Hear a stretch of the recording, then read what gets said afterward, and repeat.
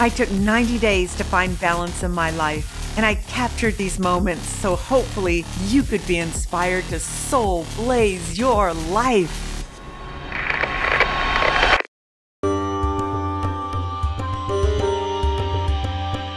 I wanted to find out more about spirit guides, and so I reached out to Jeroen, who said he could help me connect with my higher self and true calling. I've often felt like I had a guardian angel, some sort of spirit that was watching and protecting me while I traveled the world doing risky things. I've trekked through war-torn Iraq when bombs were still falling and slept out in the Wadi Rum desert of Jordan with only a few nomads and camels to guide me. But I always felt safe. Why is that? Religious traditions teach about angelic beings that assist us in times of crises. Indigenous cultures teach about guides who provide protection and support.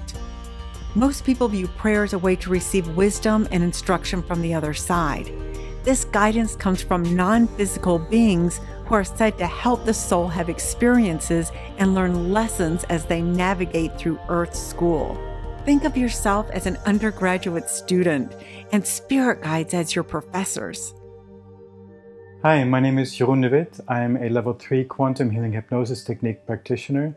I was trained by Dolores Cannon back in 2006, so I've been doing this for 13 years already. So the form of past life regression that I do, QHHT, is a way for a person to connect to their higher self. And when that happens, a lot of healing can take place. A QHHT session takes about 4 to 5 hours. First, we start by just talking about a person's life. So in this case with Lisa, we'll start touching on all the events that make up who she is today, both the positive and the negative. And then I'll take her through an hypnotic induction, and the connection then is made with her higher self. It'll provide her with the most appropriate experiences that are the most healing for her. I'll ask her higher self questions about her life, like why are certain things happening? What is the metaphysical backstory to certain events in her life, if she wants to know.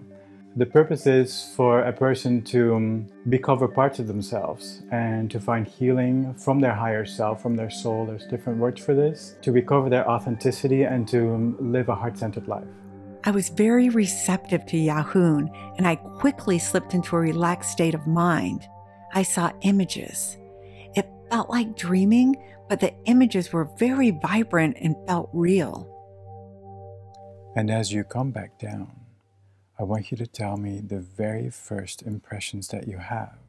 I feel like I'm just in white robes and spiritual stuff. And She was just right there. Where she went is she visited her council. Some sessions people visit, or they experience themselves being part of a council of spiritual beings. I asked these other council members about the purpose of this council and particularly what's Lisa's job in this council. It's almost like a conference. Is it inside or outside? Outside. Tell me about how this space is organized. Are there people there? There's about 6 people. And it seems like there's one main person. Oftentimes when I'm encountering these beings in spiritual settings, in different sessions, they're always wearing robes. Is there any sense of the way they're dressed? Everyone's in white. Almost like spiritual karate clothes, or everyone's just baggy white. Where's the universal robe discount warehouse? Where's everybody getting their robes? But it's also for me to sort of get my bearings. So there's robes. Okay, it's probably going to be a more spiritual experiences rather than a past life. What is Lisa's life all about? What did she come to the planet for? She was supposed to help people heal their deep wounds of pain and loneliness. And help heal the planet.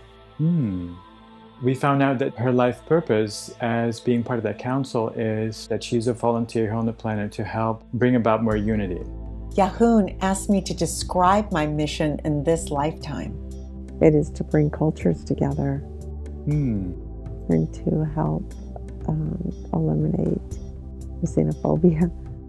The answer made sense to me. For many years, I've traveled all over the world to over 50 countries, and I found out that everyone is looking for the same thing: love and connection.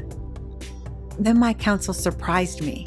I thought I was working solo on this project, but it turns out that I have a few co-producers on the other side. You're here. Mm-hmm. You're supposed to help connect that. And they're helping. And that's why they got the team they did around me. And I think it's so easy. But they said, we're doing it. Is there any guidance there? What she can do to stay the course? Oh, he said this project is on the right track.